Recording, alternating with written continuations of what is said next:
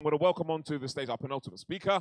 And talking about code as advocacy, please welcome and give them a fantastic energy in the room to Dr. Kortney Ziegler.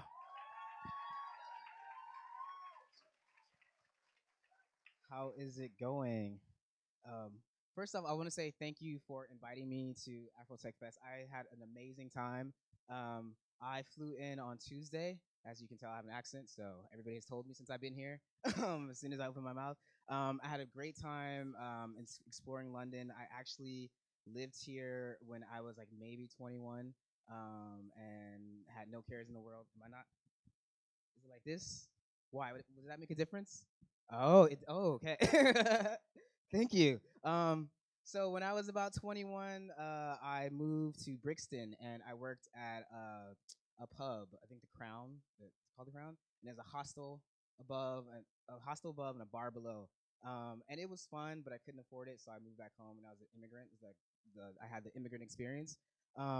And I really wish that I had stayed because I actually really enjoy being in the city. So again, thank you for inviting me, and I'm really excited to give this talk today. So I changed the title. Forgive me. It is not going to be about that.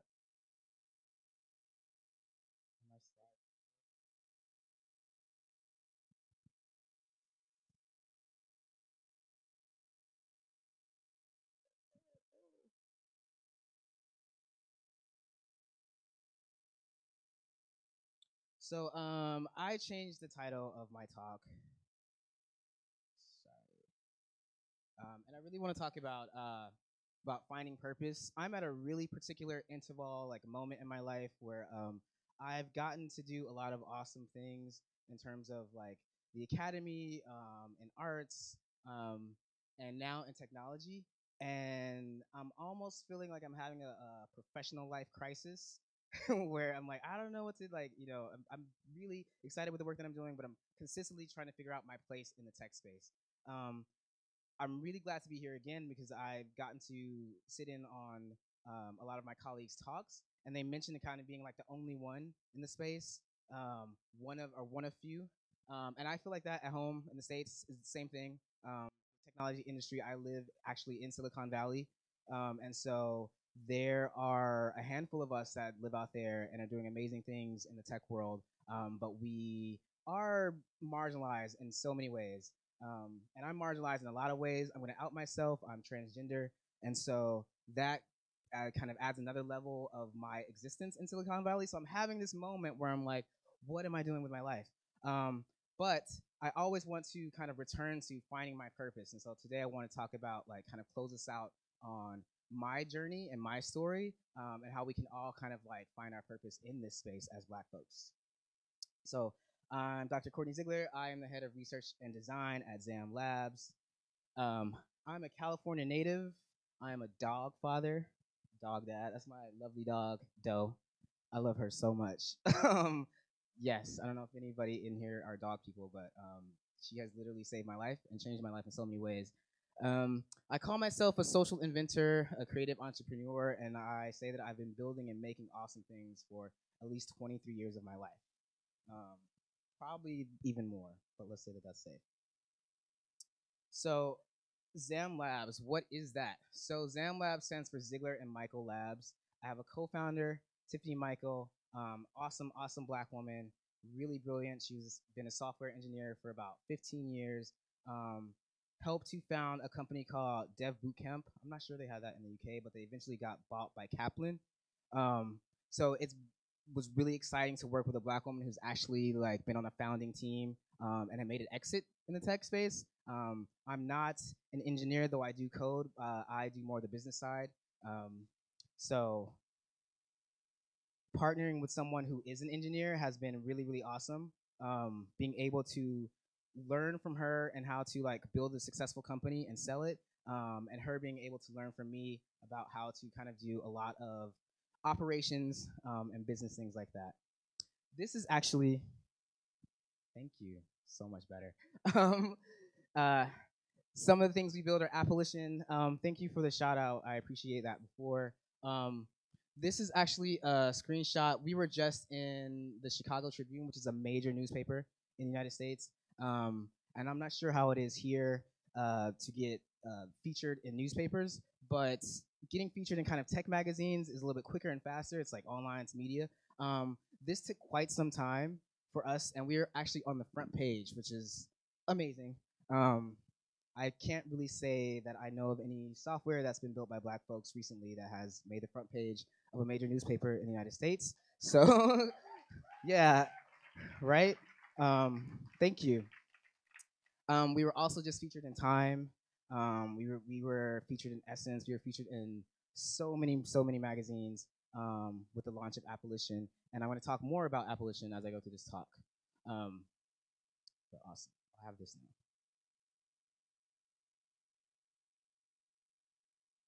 I don't have that. Yeah, I don't have that. So why does this talk matter? Again, I think we talk a lot about in the tech space about like how to build a business, how to code from nothing, how to build an MVP. But it's never really about how to sustain yourself, how not to die. I'm about to finding what matters in this space. And again, that's where I'm really at in my professional journey, really kind of like taking it day by day to really find out like, am I doing something that matters for myself?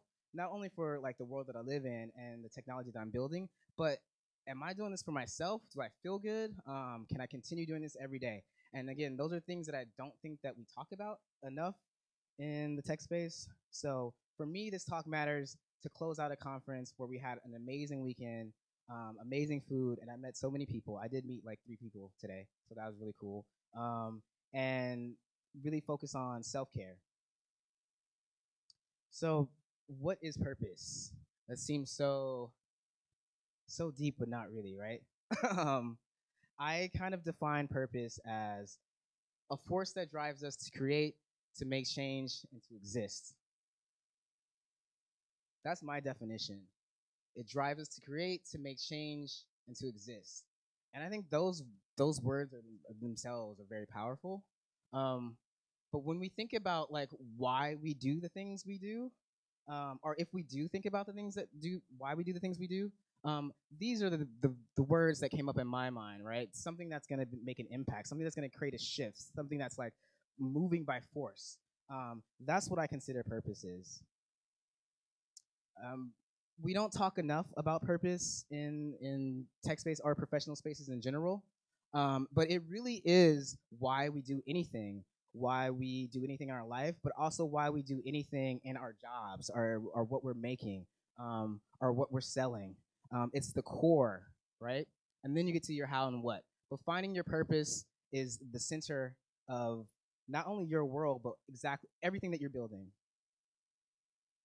And I've come to start to kind of understand my purpose in a number of kind of like monumental ways. Very, sorry, a little tongue-tied.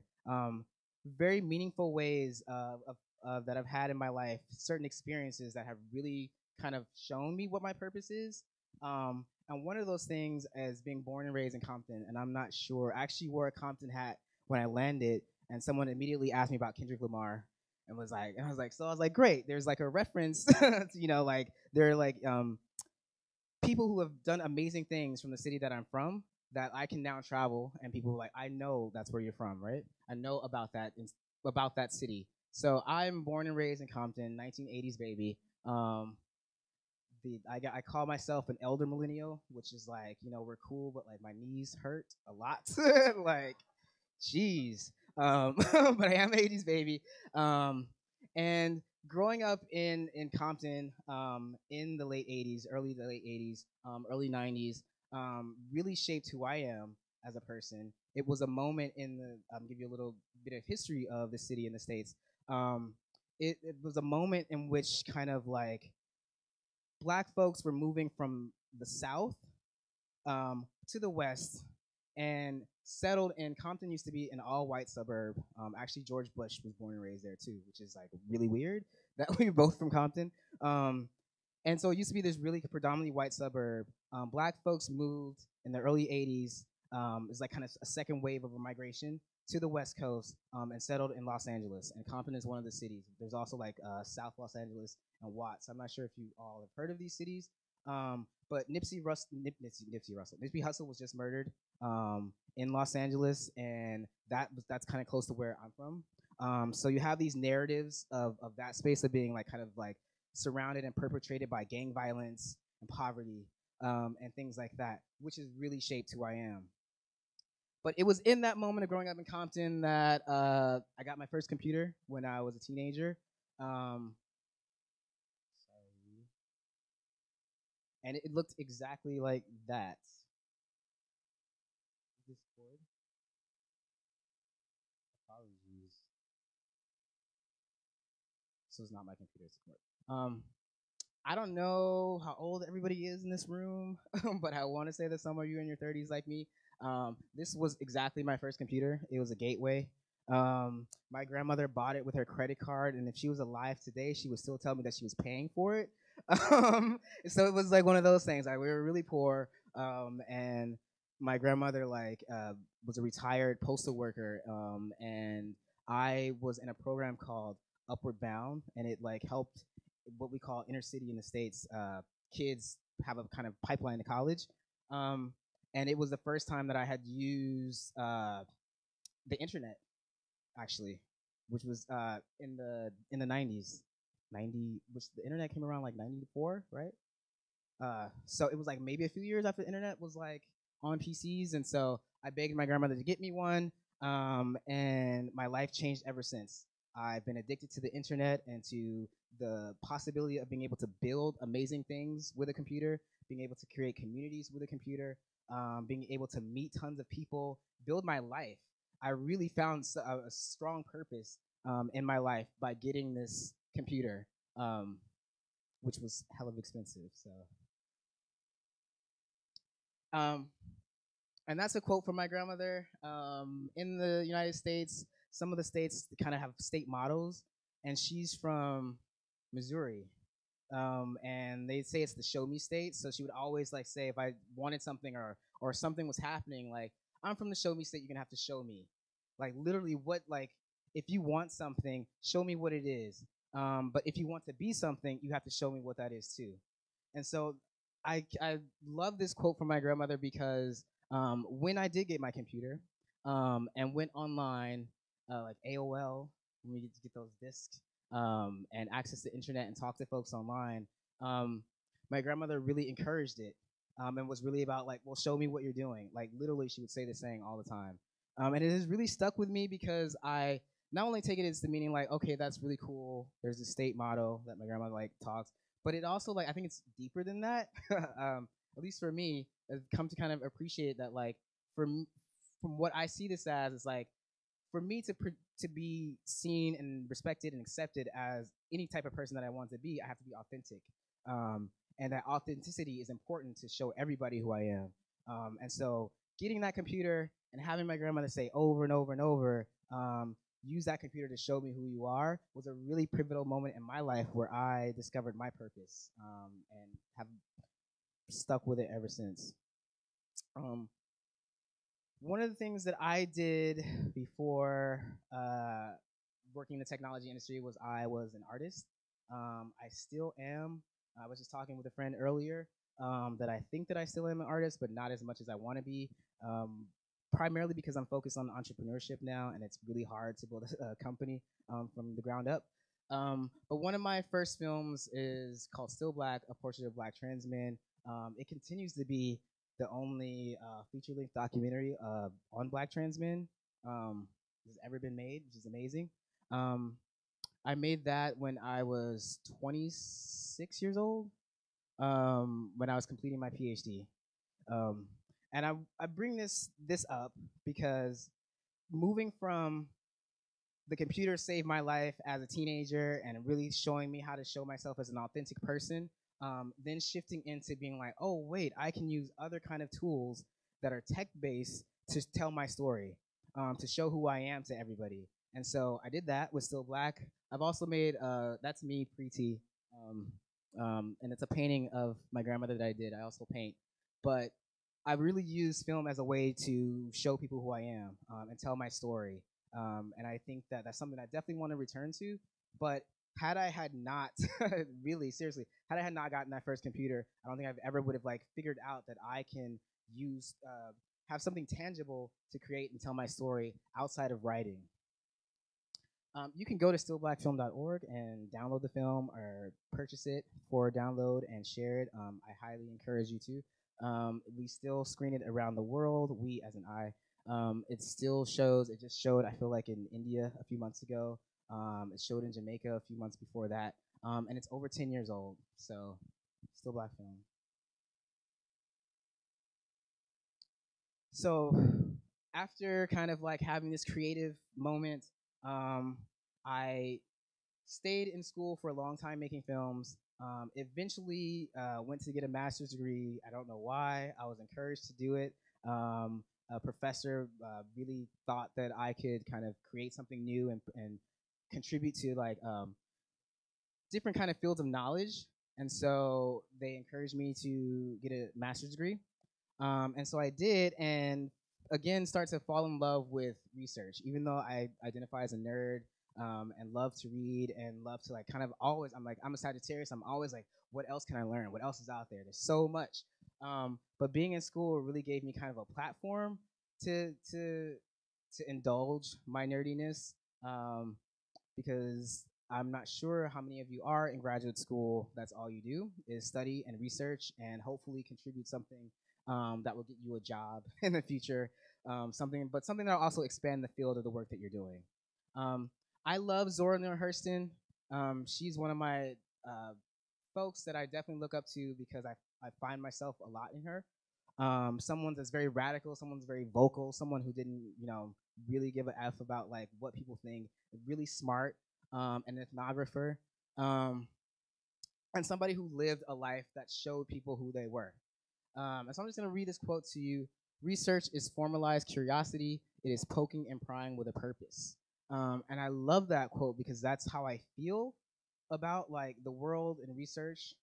Being able to find what is the why of something is super fascinating to me, and it gives me purpose because again, I'm like always like wanting to know more and more and more. So I went to school. That was me the day that I got my PhD. I got hooded. I was actually the first graduate of my entire department, which is amazing. So you can clap if you want to. But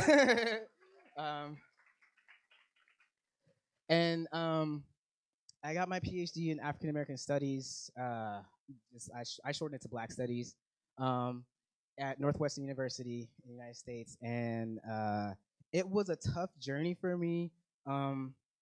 Being not only who I am, out and publicly trans, it was in a primarily Black American space that wasn't very welcoming to gender and sexuality, unfortunately. Which is amazing because they're doctors, right? Like they're like people who supposedly like have unlimited knowledge or unlimited thirst to find different ways of being and more open minded. And that really wasn't my experience. But that negative experience I had really moved me to find my purpose because I wasn't feeling the best in seminars. I turned back to the internet and I used my time outside of school to write a blog, and it actually became an award-winning blog when blogging was popular. This was WordPress. I wish Mike was here. I was so excited to meet Mike. Thank you guys for having Mike here. I was sitting here watching, and I was like, "Oh my God, I didn't know the co-founder of WordPress was Black." So I went up to him. I was like, "Oh my God," and he was just like, "Okay," and I was like, "You don't understand, like." I remember the infamous like 5-minute install, which was not 5 minutes ever. It's never been 5 minutes, Mike. But that was my first. I started on Blogger, Blogspot. I think it's Blogger now, and then went to WordPress. And this was at a moment where, the early versions of WordPress where you had to still kind of hack it together, bring in like other kind of like tools. Now, God, the internet moves so fast. Yes, I was 25 years old. Black Academic went on to become multiple award-winning, which was amazing. And it was just me in my apartment in rural Illinois, like hating my life because I was in a horrible. I loved I'm glad I finished my PhD, but it was a hard time, and so I really turned to the internet to find my purpose. And for me, it is now it created an archive of my work. Sometimes I go back and look at it, and I'm like, wow, I don't even think that, which is great. I don't think that way anymore. But it was really kind of a pivotal point in my career as a person, but also kind of catapulting me into the technology industry, which I wasn't anticipating to be. I was going to be a professor, and I ended up being a professor for a year before I quit that to start a company. Um, so this is a quote from me. I do a lot of writing as well, talking about not only purpose but my journey and as an artist and as an academic, but also as someone in the technology space. This is the article I had written about recently about. I don't remember. No, it was about resistance, the idea of resistance and what that means to me as a out Black queer person in tech, and how just my physical being and my audacity to exist is resistance. So this is a section of my essay, and I say, in an industry rife with racially exclusionary practices, I remain convinced. Oh, that's so much better. I remain convinced that it is on the fringes, the sites that others refuse to touch, that I am able to thrive. Um, and what I mean by that is it's exactly what everybody has been talking about, which I mentioned earlier, that like being the only one or one of few um, in a space that is so actually rich with our history and our contributions, like, but then we're like marginalized. In some ways, it's a gift and a curse because it's in those the margins that we can like actually that we create things like this, that we like need to find each other, that we have to force ourselves to connect with one another, because there's no way we could survive, right? um, so that's kind of how I've been finding my purpose in the tech space, is like recognizing that we've always been here, we've always been contributors, and it's so awesome. I was sitting in on the Steam workshop earlier making wearable tech, and I'm actually moving into wearable tech really soon, and so I was really inspired by kind of the fashion aspect of it. And someone raised their hand and they were like, well, like Black folks have always created technologies with our clothes to make it. They were giving an example that seeing someone far away, some folks have created clothing to enhance how we see their bodies. Prior, years before we're like just starting this wearable tech thing, and that shit I apologize. That fascinates me so much. Like just the ability to like recognize that Black folks have always been contributing to everything in the world in so many important ways, in a space where we're marginalized and told that we don't, and that we're not, and that our contributions are kind of not even just marginalized but erased most of the times. That again, that it is in those spaces that that nobody else wants to touch, that we create amazing community. I'm gonna slow down a little so I don't stumble.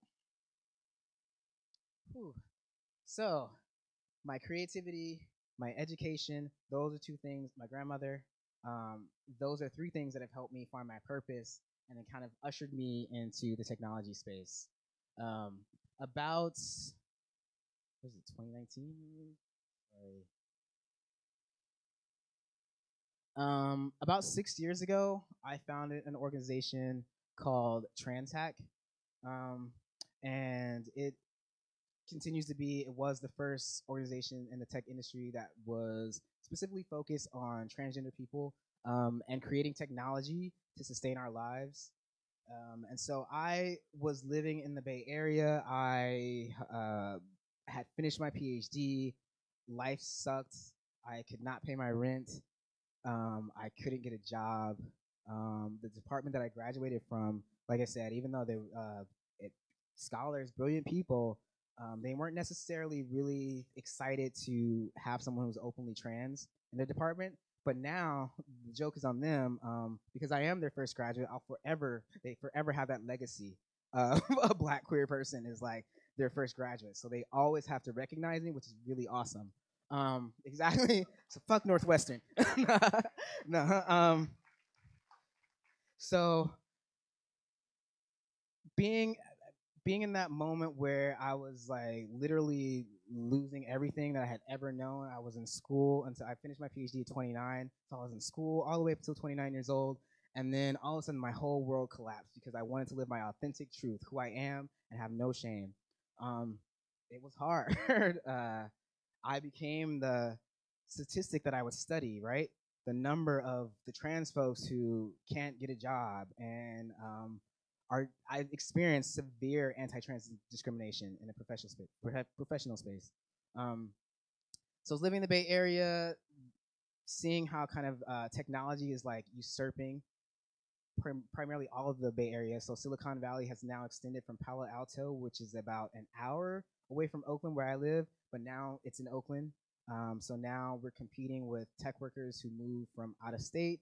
Hyper gentrification, black folks. California has about 3%. It's one of the largest states in the union. Has about 3% black folks. Now it has gone to maybe about 2% because of the technology industry. And so being in that space and figuring out, oh my God, what's happening to me? How do I not lose my home? But how do I also fit in this kind of like new tech space that's evolving? So I came in, I went to a hackathon, Tribeca Hacks, as a filmmaker hackathon. And I noticed that it wasn't very queer friendly. And as a filmmaker myself, nobody was taking me seriously. And someone who actually knows how to code, I still wasn't being respected in the space by my colleagues who were primarily white young folks. And so that gave me the idea to start Trans Hack. And it started as a hackathon.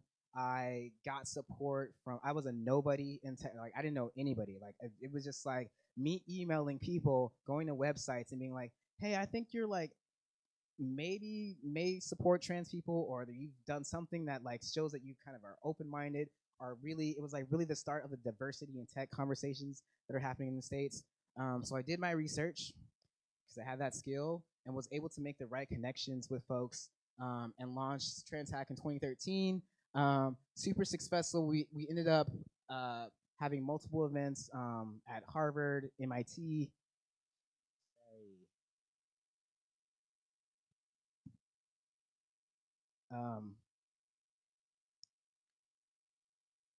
Yeah, and so kind of really blew up.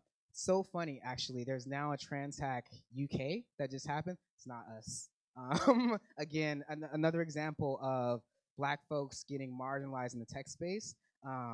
White trans women went and made a Trans Hack last year. I just was told about it like maybe 2 weeks ago. And which, you know, is it's problematic. But it's also like, wow, to be able to create something that everybody wants to replicate. And they're like, how did you do that? And I still have major organizations that reach out to me like, how were you able to kind of create a space where folks of all kind of backgrounds, because it wasn't just trans people coming together, made actual working technology that exists to this day. There are apps. There's a app where it helps trans people find bathrooms in the United States. That Yelp just took they now built on top of that. So now when you access Yelp, you'll find gender neutral bathrooms because of an app that came out of Trans Act. So it's been so amazing to be a part of an organization that has created technology that is being used by a number of organizations that are improving the lives of all of us, which is really freaking cool. This was us at Harvard. These are a mixture of people of different identities. That's me when I didn't have locks. That was our first Trans Hack. We had a Trans Hack flag. And that's an awful photo, but Janet Mock was our first guest speaker. She created a hashtag. You guys watch Pose, right? Yeah, so yeah, right? So Janet was our first speaker at Trans Hack, and it was virtual. So that's Google Hangouts, and she was Google hanging out virtually, and I was asking Janet questions. You can kind of see me in the corner there. And the reason why Janet Mock was the first guest we ever had, because she created a hashtag on Twitter called Girls Like Us. And even though it's not an app or anything, and she doesn't code, it was something that really created community to help other people find their purpose online, because that's how trans people kind of connect. The internet has really shifted our lives in so many ways. And so it was really important for me as a trans masculine person to really create a space for trans feminine and trans women people to hear from someone that's doing amazing work. And I'm really, really excited to to have had the opportunity to have Jed and Mock at a Trans H4CK event. So Trans H4CK went on. We kind of wrapped up in 2017. I was the founder. I am the founder and wanted to do other things. And so met my co-founder at this Trans H4CK event in Chicago, where I met my co-founder. And she was like, I was actually a professor at this moment, and she was like, "Do you want to quit your job?" And I had just got, and the only reason I got that job was because of Trans H4CK was popular, and I was invited to teach at where I got my master's degree at, a one course, and it was like the first time I was actually invited to teach at a school, and I taught, and I was like, "Oh my God, I'm gonna become a professor." And they're like, and I met this woman, and she was like, "Do you want to start a company?" And I was like, "Okay, let's do it." Screw this professor stuff. So we started a company. One of the things that we do at our company is, in addition to building live video software, we are really focused. We are Black folks. Black. Everybody on our team is Black, and so for us, it's really important to continue not only creating technology for marginalized folks, but also technology that's focused on Black folks, because we have access and we have the resources. And in the space of Silicon Valley, there's so many, like where I live, there's so many delivery apps. I can get all kinds of stuff delivered to my house. I can get somebody to clean my house. I can get somebody to wash my dog, wash my dog. I can get somebody to, but there are cuddle apps. There's so many things, right? Ridiculousness. One of the things we notice in this space, there's not a lot of, and maybe that's shifting, hopefully, but where we live, there's not a lot of kind of attention of using technology for something that can make a social impact for Black folks. And so that's super fascinating to me, and I wish it would change. So I'm hoping that projects like Appolition are things that kind of influence that. So Appolition, what is that?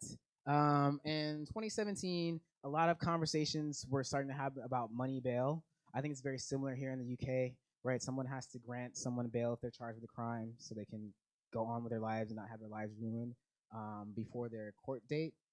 In the United States, Black people are disproportionately affected. They're the highest incarceration rate.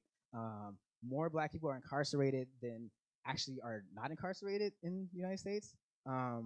It's, yeah. And so tons of people, thousands of people, I think I want to say like 90,000 people a day languish in jails because they can't pay bail. And bail could be $1 or £1, and it sometimes ranges up to $60,000 or $70,000. And they're non-violent crimes. And most of the time people are charged. They don't eventually get charged with the crime. I mean, they don't eventually, what's the word? Convicted, exactly, thank you. They don't get convicted of the crime, though they may be charged. And so bail has ruins people's lives. And so the conversations of bail are really coming up into the mainstream. And I love Twitter. I'm gonna ask you to follow me after this. I love Twitter, and I tweeted, "What if this existed?" And people were like, "Hell yeah, I'd support that." And that tweet is super viral. I know it's stopped at 1721 likes, but it still actually gets retweeted, and then there's still engagement with that. And so I put that tweet up, and folks were like, "I would support that, and I would sign up." And we're like, "Oh yeah, word, okay, let's do it." So about 4 months from that, we launched Appolition, and it's a play on the word abolition, because I'm a prison abolitionist. We don't need prisons in the world, I believe. I think there's a whole other way of being we can imagine, but also kind of like using an app to get people out of jail. So Appolition. We launched November 2017, like the end of November 2017, and then we went to April 2018. So that was like 5 months. And in that 5 months that we were around, we wanted to have 200 users sign up. That was like, we were like, let's do an MVP. Let's see if we can get 200 people to sign up. We had 200 people in about an hour as soon as we went live. We ended up with 5,000 users, which is kind of crazy for anybody to build. Anybody who builds software and trying to get people to use it is really hard. And so our early adopters were in the thousands. I think that is my computer, and I'm sorry. I'll just take this here. So yeah, we launched November 13th. We had 8,000 signups by April. $130,000. What is that? Like maybe 140,000 pounds here. And that's just spare change. It's a spare change app. So people link their bank cards. They go and shop. If I spend £1.50, 50p goes to bailing someone out, and our app automatically collects it. It's a roundup app. They already exist. I don't know if you all use Robinhood or Digit. The technology's already existed, but in Silicon Valley, it's to like you use it to like for your stocks, for savings, for investment. So we were like, how can we use that model and use it to get people out of jail? So we did that. We bailed out over 40 people, ranging from again $1 to $60,000, and then we actually started winning awards. Within 2 months, we were number 7 in the top 10 most innovative companies in the world by Fast Company, which was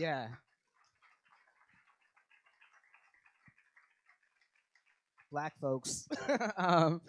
And that was amazing. So we were listed with like Starbucks and Patagonia and like big name companies where they have to, and we're completely bootstrapped. This was a project of love. We invested our own time, money, engineers, effort, design into it. And so it's doing something amazing for black folks. To April 8th, 2018, we extended what we could offer our MVP users. So we had to start over from scratch and rebuild the app. So we took, I want to say like maybe 5 months off to like go back to the drawing board and like rebuild it so we can like work with more banks. So we came back in September 2018. And March, it was an exact year. And in an exact year, we raised, I think we're around $350,000 at this point. We still have thousands of users, way too many. And every month, about $25,000 is collected from our users automatically, getting people out of jail, Black Americans. So really, really cool. Appolition. I'm going to ask you guys to sign up. We're actually right now in development to offer access to UK banks, and hopefully working with UK organizations here and figuring out how we can pay bail for people here as well. You guys remember this meme? No? It's one of my Rihanna uses it in her Fenty Beauty thing. She's so good. Okay. She's so smart. I can't. I want to meet Rihanna so much as a business person. Like she's so smart. So she uses social media, women in particular. There's a black woman who does ASMR videos, and she eats a pickle. Yeah, Rihanna used her too. I'm sorry, I'm just like hella excited about Rihanna. Anyways, back to purpose. This was a meme about a woman who was selling houses, and her house, she was like, she'll walk with a glass of wine and be like, I know you want to buy a house, and she'll throw it down. She's like, I'll show you how to buy a house. I think it's so, and she became a viral sensation. So I'm going to show you how to discover your purpose in the things that you build. And the first one is to remember that you do provide value. I appreciate you listening to me and kind of going over like my background and my history.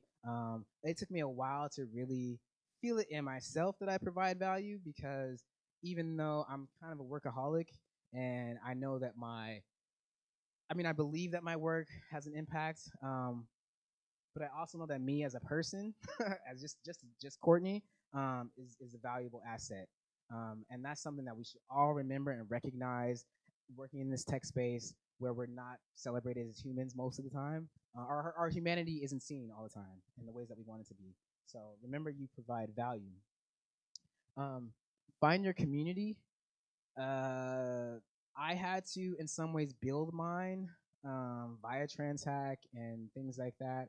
Because there's, I think still at this moment, trans representation in the tech space is still something that is still new, I think, in a lot of ways, for a lot of folks to really kind of grasp. When we talk about gender in tech, we talk about cisgender women. So we talk about, we got to make, diverse gender. It's never people like me. there's always like this idea of like we need more people who identify as women. So find your community. It's so important. If I did not build my own and attend things like this, I would not be building anything. I would probably still be unemployed, depressed about my life, and have lost everything if I did not know my value and find people who support me and believe in me, even if I had to make it. Remain open to growth. I cannot stress that enough. I am a person that believes. I think that I'm a smart person. I know that the smartest thing that I know about myself is that I don't know everything, and that recognizing that and being aware of that is the only way that I'm only going to grow as a person. I'm always like I appreciate that I'm an open-minded person, but there's always room for growth. I try to grow every day. I try to push myself to learn something new, whether that is something about business or somebody else's work, or even like I'm taking up sign language now. The Afrotech comic book saw that today, and that was really inspiring to me. That's amazing. By the way, that's amazing. Good job, Afrotech. Like, it's so awesome because there's like a variety, a diversity of children. They're featured in this comic book, right? Kids that are hard of hearing, kids that have ADHD, kids that are trans, and that is amazing. I'm not necessarily a comic book person, but again, that was a moment of me of growing. I was like, oh my God, there's somebody who's doing something that's amazing, that's centering young Black queer kids. I'm assuming just in the way that the world works, that doesn't really happen a lot in comics. And then there was a moment where there's like the book was teaching me sign language, and I was like, oh my God, this is amazing. I feel like everything is like has these important moments in life that definitely connect. And so I'm always open to growing. And as my grandma would say, show yourself, tell your story. I preach this a lot, not only because I'm a trained researcher and that's what I do. I have to learn how to cite people, but because I've seen my work marginalized and erased so many times. And I think that happens to us all in so many ways as Black folks, not only in the tech space or whatever world we're operating in. That if you don't tell your story, people literally say it didn't happen. Like if you are not out there, like literally, I tell my story all the time, and I get a lot of flack for it because it can be annoying. But I know if I don't say it, somebody else will say that I didn't do it or that it didn't happen. And I think that happens to all of us again. And so it's always important to tell your story and talk about the work that you're doing, tweet about it, post it online. You're creating this archive. The internet lives forever. It's important for us to like tell our stories that way, and never feel bad about it at all. Help others. That is something that I think I've always done. I'm learning to do that more in the technology industry. Again, with the repeated theme of that Black folks kind of need this like support structure, and so I love it when folks reach out to me for support because I started Trans H4CK just by emailing people and being like, "Can you help me out? You don't know me, but I think we should know each other. I think you should help me out." And so I'm always open to helping others. It's the only way I think I'm going to grow and move myself forward as a person. But also being able to pass on skills to other folks is super important. I just have a couple of asks before I end. One of my asks is we're not in the UK yet, but if you could shout out, or if you want to donate, you can go to Appolition.us. We are a web application because we want to be as accessible to people. We operate in the United States and Canada. Again, we're in development with UK banks.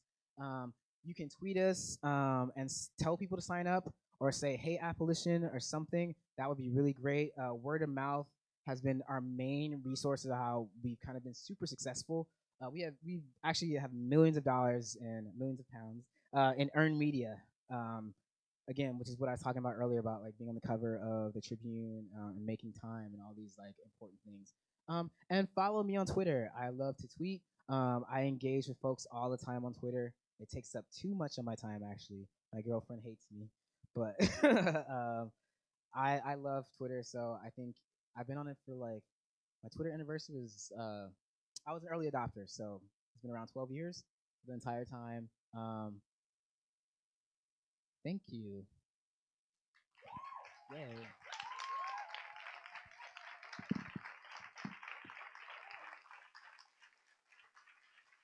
Can I say something? Is there time for questions? I don't have to, but I know that there isn't, but I know that other people ask questions. But I will take one question if anybody has one. But if not, then I'll just get off the stage. All right, thank you. Thank you. Just before